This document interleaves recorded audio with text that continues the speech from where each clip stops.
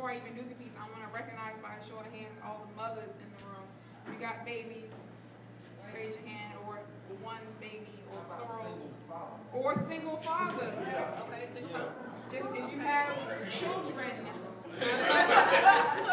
a child, no.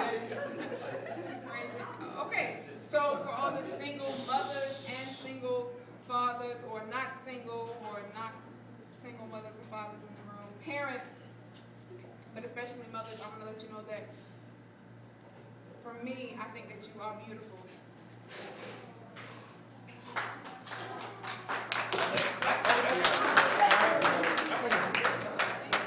But I would like to speak to the mothers whose hands are bound, mentally raised to respond and be counted, yet found palms gently resting upon the abdomens their children can no longer be found in. The mothers who know the quickening of conception, daily anticipation of their tiny reflection, yet accepted deception, delivered on bathroom floors, named newborn Christian, wrapped him in napkins, placed inside trash can and walked away. Because it's easier to throw away burden. Harder to carry 9 months of conviction, knew nothing of redemption, so turned her back to her baby and religion.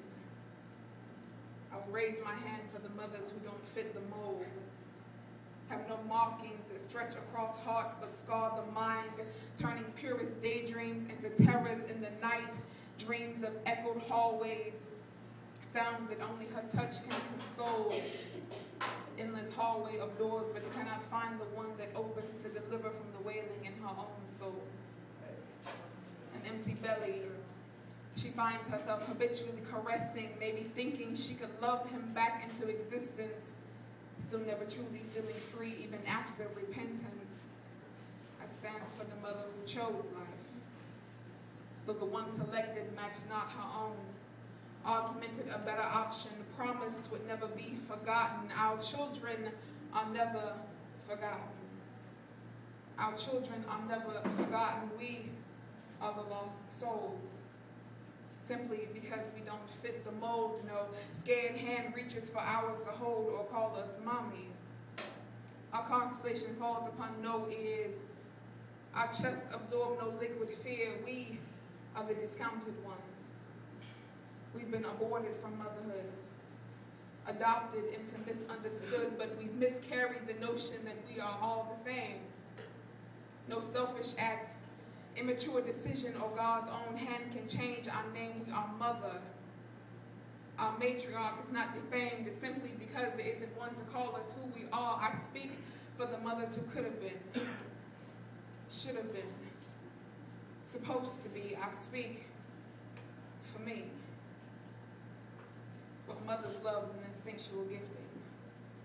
Not one refunded, if not spent. It suspends in eternity, unconditionally transcends cognitive comprehension. The true foundation of a woman's intuition, not primitively reproducing life, is the only exemption. So I speak to the pain, shame, guilt, and regret, and say that you are forgiven, for you have been given the gift to feel the heart of God. He remits the sin, yet still recognizes who you are, who we are. We are mother.